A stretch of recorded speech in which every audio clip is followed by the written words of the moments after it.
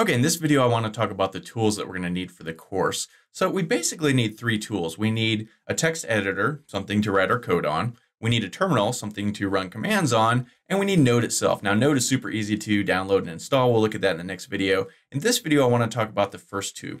So if you have a text editor that you already like, that you're familiar with, feel free to use it. You can use any text editor. It really doesn't matter at all. I'm going to be using something called Sublime Text. It's kind of like the industry leader. It's free. Everybody uses it. So we'll go ahead and download and install that in a second. As far as terminal goes, I'm on a Windows computer, and Windows comes with a couple of terminals, the command prompt, the PowerShell, but they don't work that great. So we're going to need to download something a little bit better, and we're going to download something called Git Bash, completely free. We'll do that in just a minute. If you're on a Mac or a Linux, you already have a terminal that you can use. Just go to the little search function on your computer, type in terminal, it'll pop right up.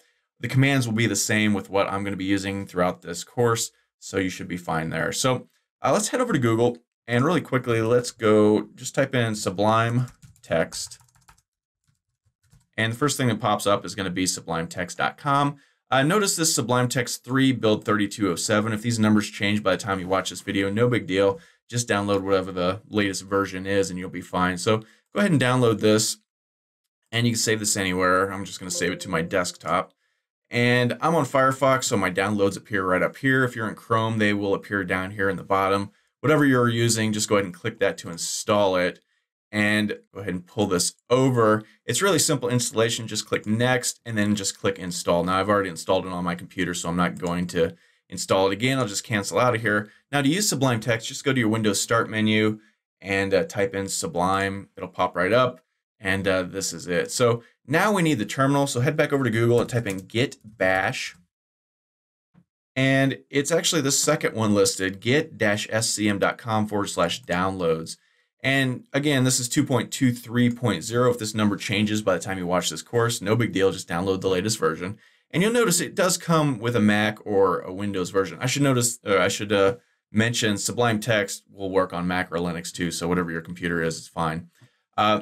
You can download this if you're on Mac or Linux. If you want the exact same terminal that I'm using, go ahead and do that. But like I said, you already have a terminal on your computer, so whatever you feel like using is fine. So go ahead and download this and install it.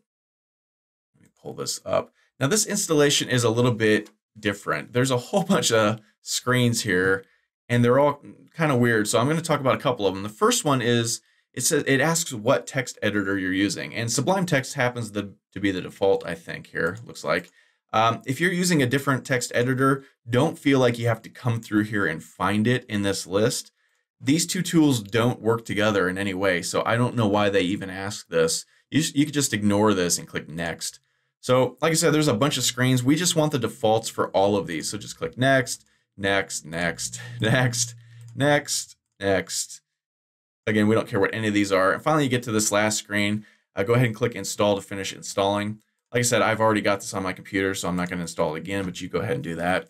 And same thing, to use this, just head over to your Windows Start menu, type in Git Bash, that's G-I-T, Bash, B-A-S-H. It'll pop right up. And when it does, this is what it looks like. It's just a basic command prompt, a command line terminal. And that's cool. So those are the two main tools that we're going to need for this course. In the next video, we'll go ahead and download and install Node and go from there.